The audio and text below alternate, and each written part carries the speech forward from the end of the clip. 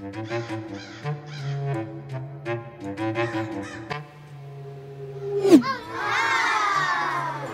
I'm going to answer questions about salinity, flow, some algae removal, cyano bacteria removal techniques, what water change does when it goes below coral level, pH question, and a cycling question. I guess we could consider this Water Change Wednesday on Sunday, guys. I was too busy, so we had to do it today. So let's get into it.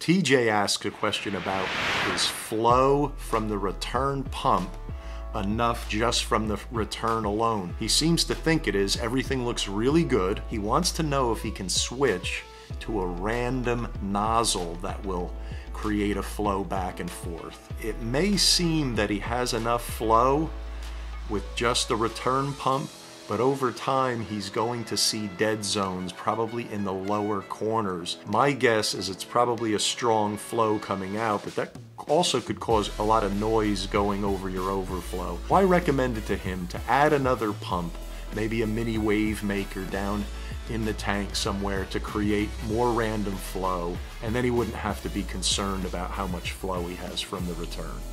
New viewers, Water Change Wednesday is a question and answer format. Ask me any question you want below the video in the comments section, and I'll answer it there, and then I answer it here. And I always answer out there. Right, Nolan has a question about salinity. All his corals are doing really well, but he notices his zoanthids and his Duncan are struggling. He's noticed his salinity has dropped down to 1.023 and even a little bit lower, and he's asking me whether or not that could have an effect on his Duncans and on his zoanthid. That's not an extreme drop over a period of time. If that were all at once, then maybe it's possible that the corals would be a little stressed, but because it happened with too much water makeup over a period of time, I don't think it is, Nolan. I've noticed that zoanthids can be extremely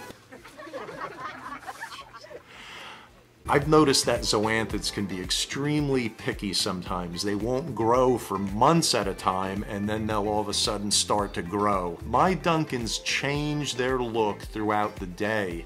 Sometimes they're closed up, sometimes they're open fully. After feeding, they're closed for a while, so I wouldn't be concerned at all about your salinity. What I would do is mix up enough salt water to raise that to 1.024, your first water change. And then the next water change, mix a little bit more salt to get it back to normal. I wanted to thank you guys who have joined the Tom Reefer Train membership. I hope you're enjoying the little extra behind the scenes. Anyway, thanks a lot, and let's keep going on the questions. Charles says he's using API Algae Fix Marine to keep his 32-gallon Coral Life BioCube algae free. He was having a lot of difficulty with diatoms on his glass and on his sand bed. I have to recant my situation on the Reef Flux because I tried it in my 10-gallon and it was successful in removing it. It's growing back in the same spots that it was prior to the treatment. So I'm going back to my old method of taking your time. I've been going in there daily and picking it out with tweezers and removing it that way, and I can see it's making a lot of progress. So the chemical things that you use to get rid of algae, I believe they're temporary fixes. The bubble algae is looking like marbles in there.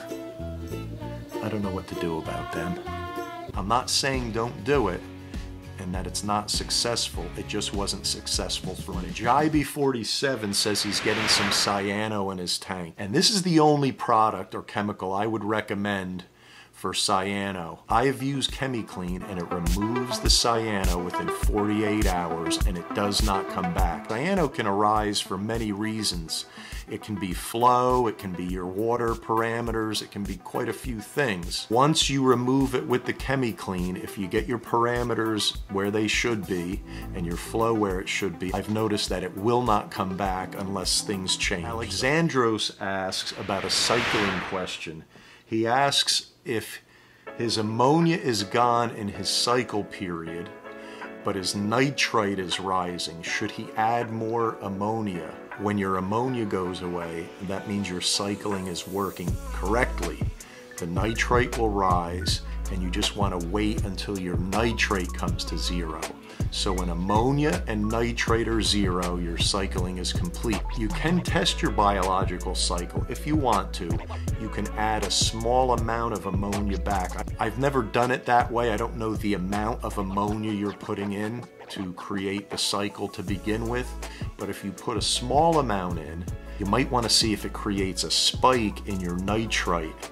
It won't create a spike in your ammonia most likely, but it might spike your nitrite a little because the beneficial bacteria that create nitrite might be consuming the ammonia. Once you've cycled, you have an established bacteria culture in there where you can start adding fish and coral. You just don't want to go too fast. HUGGYJD. He wanted to know if you do a water change and it goes below coral level, will that affect your coral? He probably saw in my 10-gallon that my fire digitata is quite high up in the tank, very close to the surface. And if I do a 50% water change, it's completely exposed. When the water level goes below corals and they're exposed, they form a slime coat around themselves, and that protects them for a time. Now, you wouldn't want to leave it for 20 minutes or 30 minutes or so, but for the amount of time you need to get your water and pour it back into the tank, it's absolutely no problem whatsoever. Within an hour, they're opened again. All right, guys, that's it for this one. New viewers, subscribe up. We have fun here and a lot of content. Take care now.